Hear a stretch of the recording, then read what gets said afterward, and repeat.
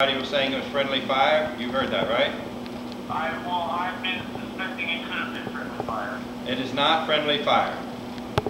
It's not friendly fire? And you're the first media to hear that. Yeah, it was Flat Off's gun that did that. Okay, so there was some testing of the helmet?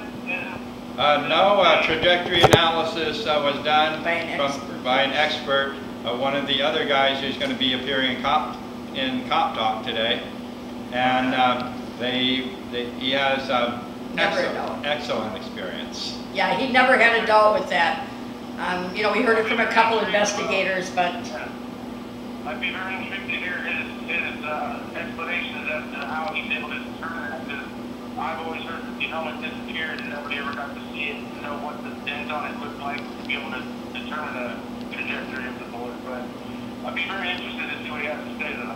well, he kind of acted it out for us and showed us how Hoffer was like a turkey neck standing behind Kufo with his head up in the air, like going back and forth trying to look in the building, you know, and kind of got in the way there, and that's how he got dinged. Okay. Made himself a moving target. Yeah, he was. So, alright, well that's interesting. All right, you got anything else for us, buddy? Let me see. I'm actually kind of busy because of my birthday today. Oh, yeah, I'm so sorry to hear about that. Yeah, it's a bummer. It's sad. Share.